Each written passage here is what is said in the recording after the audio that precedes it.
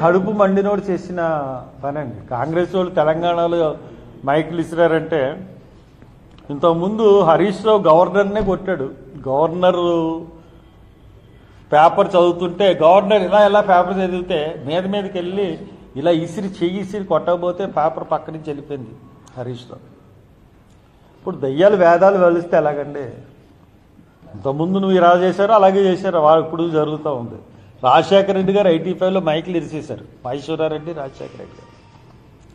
ఎందుకంటే పార్లమెంట్లో pepper spray కొట్టారు. ఎందుకు కొడతారు? మీకు సంఖ్యాబలం ఎక్కువైపోయి ఇష్టానుసారంగా ప్రజాస్వామ్య విలువలు లేకుండా మీ ఇష్టానుసారంగా మీరు చేస్తూ ఉంటే ఏం చేయాలో తెలియక ఆ విమర్శలు అన్నాయి ఖచ్చితంగా జరుగుతుంది అన్యాయం అని చెప్పడానికి ఏదో రకంగా బయట పెట్టడానికి నాయకుడు ఈ అనుకున్న వాళ్ళు కానీ మిగతా పార్టీలు కానీ ప్రయత్నిస్తారు. తప్పేం కాదు అది. ఇప్పుడు నిజంగా స్ప్రే కొట్టడం తప్పు. అది ఎందుకు కొట్టాం మేము ఆ రోజున పెప్పర్ స్ప్రే? ఆ రోజున ఆ సమావేశాన్ని ఆఫ్ చేయాలి.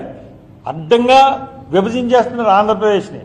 సంఖ్యాబలంతో రెండు బీజేపీ కాంగ్రెస్ కలిపి ఇచ్చేస్తా ఉన్నారు, విడదీసేస్తున్నారు. చెప్తా ఉన్నాను మీకు దాని గురించి. ఇక్కడ ఎన్జిఓస్ అశోక్ కుమార్ అన్న అతని నాయకత్వంలో వచ్చి షాపింగ్లు చేసుకున్నారండి ఆంధ్రప్రదేశ్ ఎన్జిఓలు. తెలంగాణ ఎన్జిఓలు అక్కడ ధర్నాలు కూర్చుని వాళ్ళు కరెక్ట్గా ఉంటే వీళ్ళందరూ షాపింగ్లు ఒక్కడు లేడు.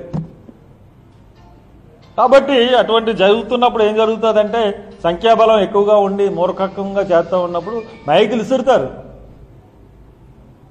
ఏం చేయాలో తెలియక జరుగుతుంది అన్యాయం అన్నది తెలిసినప్పుడు వాళ్ళ విమర్శ ఆ రకంగా ఉంటుంది, వాళ్ళ నిరసన ఆ రకంగా ఉంటుంది. దాన్ని ఏమి తప్పు పెట్టాల్సిన పని ఏమీ లేదు. ఎందుకంటే కోపం వచ్చినప్పుడు జరుగుతుంది. కోపం ఎప్పుడు వస్తుందంటే అన్యాయం జరుగుతున్నప్పుడు వస్తుంది కోపం. కాబట్టి తెలుగుదేశంలో కూడా ఇదే పరిస్థితి. ఇక్కడ కూడా అసెంబ్లీలు జరుగుంటే అదే పరిస్థితి. చూడండి, రోజాని రానివ్వట్లేదు. ఎంత మూర్ఖంగా అసెంబ్లీ స్పీకర్ ఉన్నాడు చూడండి. ఎందుకంటే assembly speaker is the ultimate, ఆయనే అధికారి దానికి.